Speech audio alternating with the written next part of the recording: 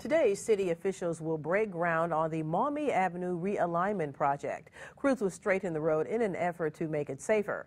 News Channel 15's Kaitor Pessoa has more. People can say goodbye to the curve on Maumee Avenue. The city of Fort Wayne is putting down just over $1 million to straighten out the section between Harmar and University Streets. Clifford Davis says he gets it. He's lived across the street from the curve for 30 years and has seen countless crashes. They coming down this curve here, you're driving too fast and won't slow down. Hit the buildings and stuff. You used to hit the church over here all the time.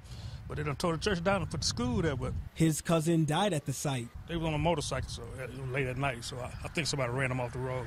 He believes the project will save lives. East Central Neighborhood Association Vice President Cheryl Taylor says their group has been waiting for this project for years. Oh, my goodness.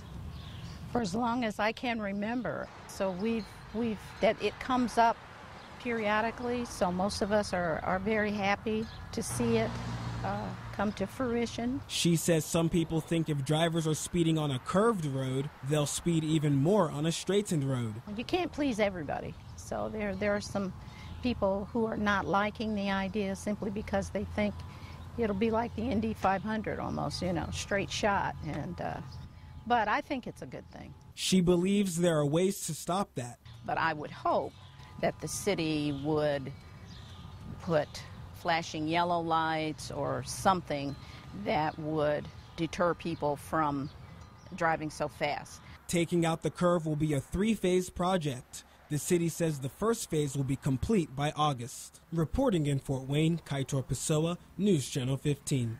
The groundbreaking is at 1:30 this afternoon at the corner of Maumee and Division Streets. To see which roads will be restricted or closed because of this construction, look for this story on Wayne.com.